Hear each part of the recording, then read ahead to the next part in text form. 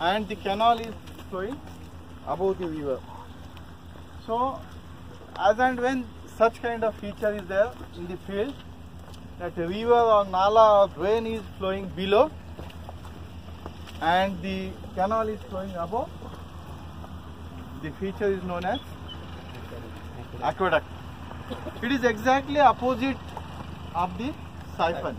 In siphon, canal was below, river was above in the siphon section.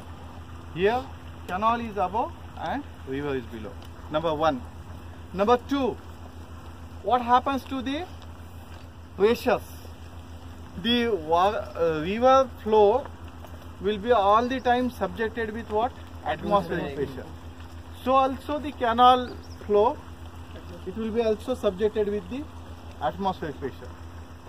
So on the basis of the pressure, both the flows, flow in canal and flow in river, they are subjected with the atmospheric pressure.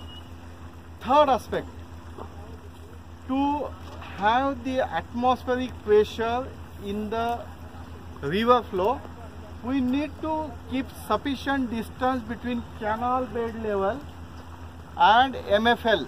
MFL stands for maximum flood level in the river. So maximum flood level in the river should never touch the bottom of the canal. So it assures the existence of freeboard. Sufficient freeboard is available. The maximum flood level is up to that vertical pier. That whole of the arch section provides what? Freeboard. The freeboard. That ensures that the river flow will be all the time subjected with what? Atmospheric pressure. So this is the next condition.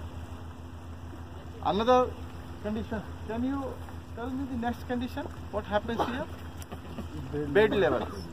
The RBL, river bed level, as you can see now, is sufficiently below the canal bed level. The CBL canal bed level is at that elevation. It is a higher. So to sum up the levels, canal bed level, CBL is above RBL, number one. The MFL, maximum flood level, is sufficiently below the CBL. Other way around, the FSL, full supply level in the canal, it is sufficiently above the MFL. Maximum flood level in the river is much below than the full supply level of the canal. So FSL is above the MFL. This is the condition. And the last one, both the flows are subjected with atmospheric pressure. Now sometimes when this kind of large width is available and the canal, the approach road, the people from that end wants to come on this side. So the canal top itself is converted into a bridge. But while converting it into the bridge, one care must be taken, should always be taken. What is that, you know? That sufficient freeboard should be available between the slab, road slab and the canal. So that canal water all the time should be subjected with atmospheric pressure. This is the condition. So the closing of canal top is just for making the route available for people to go from this end of the river to another end of the river. It is not serving any other hydraulics purpose. It is a transportation purpose. This is one. Most importantly, once again coming back to the point which we were discussing, how the site is governing the appropriate selection of type of CD work. Now we have seen types of CD works. Number one, super passage. Number two, siphon. Number three is aqueduct. So far we have discussed three. So let us talk about three only. This aqueduct is selected. Why they have not gone for siphon at this location? The width of the river, cross section of the river is very large. So if they would have provided the siphon, at that point they would have to make the canal to go in the ground. So that much is the level difference. You can note the level difference. Whole of the length, this much large length with which water flow is subjected with the pressure. Number 2. Number 3, again water has to come and against gravity it has to elevate up to CBL on downstream side. This much long width, this much pressure flow and this much elevation against gravity will result into loss of head, tremendous head. Why siphon was provided there? Because the width of the nala was very less. So the resulting head losses were also less.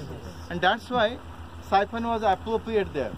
Siphon is not appropriate here because of huge head losses. Then what is the solution?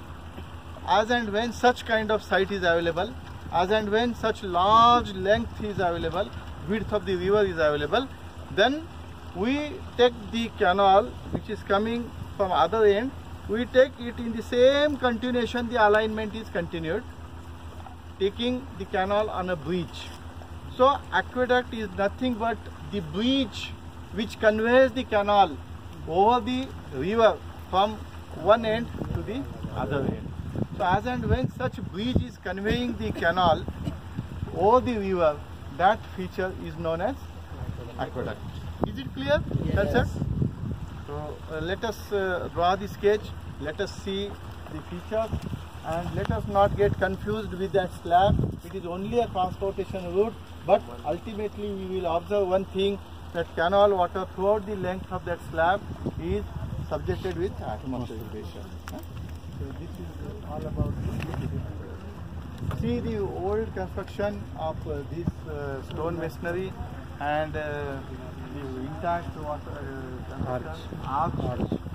Such a large span, you can see very small width of the pier.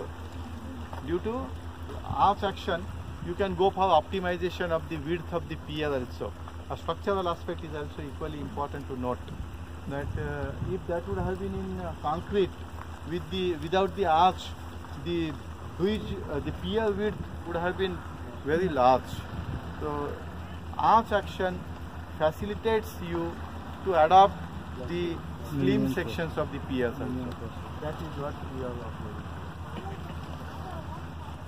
So any other clarification, any doubt?